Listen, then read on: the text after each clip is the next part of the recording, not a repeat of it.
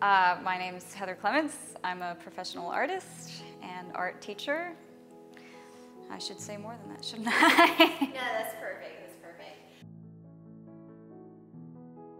I tend to go in medium phases, so I'll be oil painting for a while, and then I'll go back to drawing with pencils, and then maybe to charcoals, and then paper cutting, and then oils again, and watercolor. And usually the medium lasts, I don't know, 2 to 4 years. I'll just be like obsessed and into that medium. And then, you know, there's always something that starts in the back of my head of, oh, but what about color? Or, but what about more detail than you can do with this? So the watercolors very much came out of a yearning for color that I hadn't really worked on in a long time, as well as kind of this, there was a lot of lack of control in my life, in my personal life, as well as the world as of recently. And I didn't deal so well with that lack of control. And so through my art, I let go of control purposefully using the watercolor. And that medium lends itself very well to a lack of control.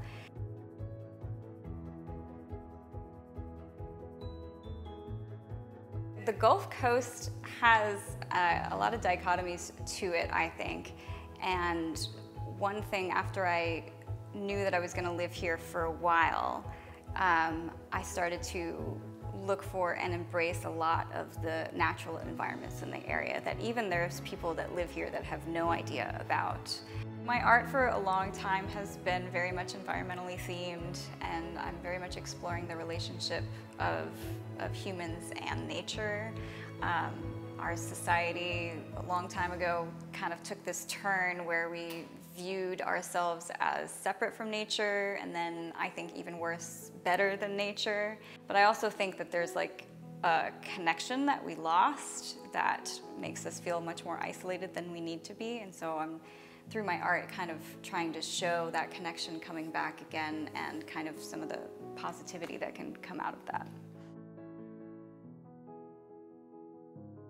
I use women primarily in my work because we're kind of the catalyst for growth. We're the birth givers, and I think often there's a bit more of an openness there. And then I take like a serious sense of responsibility in depicting women because of how women are often depicted, and so I try to show them very realistically, and I include every little, you know, wrinkle and stray hair and all these things that I find, you know, not only authentic but beautiful, and then having the women as these catalysts for all this natural growth too.